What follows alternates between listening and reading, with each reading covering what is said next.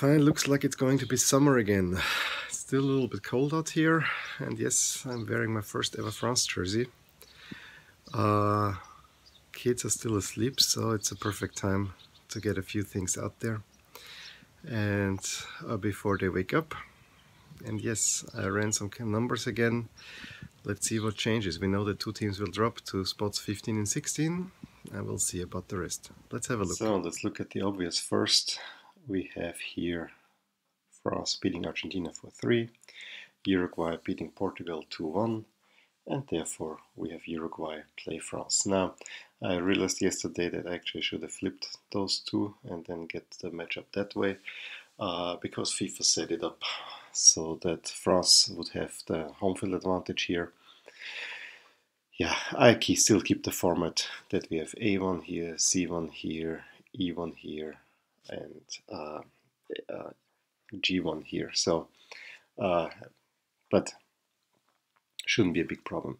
And the rest of the tree didn't change a whole lot, except that France now got a stronger rating, so they're a little bit more like to beat Brazil here. And of course, we have this new matchup where France is a 60-40 favorite.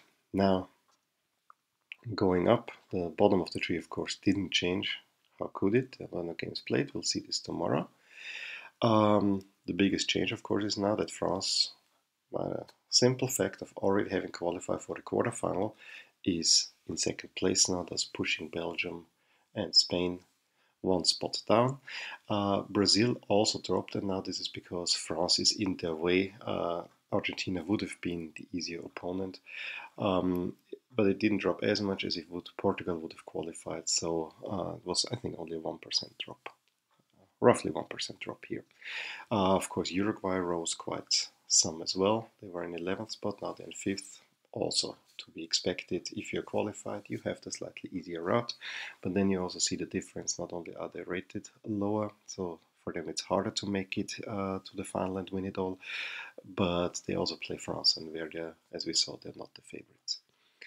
And then, yeah, not too many changes, just shifting around, but we have Portugal slightly ahead of Argentina, because Portugal had 5 points in the group stage and Argentina only managed 4. Argentina even had a negative goal differential, which would put them behind Senegal and Iran, but they decided not to do that because they made it to the second round. So I want to keep them. I want to order them within the stage they exited. So these are all the group stage teams that were eliminated, and here we will get eventually all the teams that have been eliminated in round 2, and so on and so forth. Well, let me know what you think about this, who you think will win it, and with what chances you would put on it.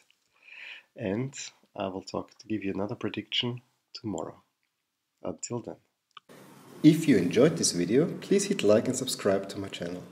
If you've already done so, I would like to thank you for your support. It is very much appreciated.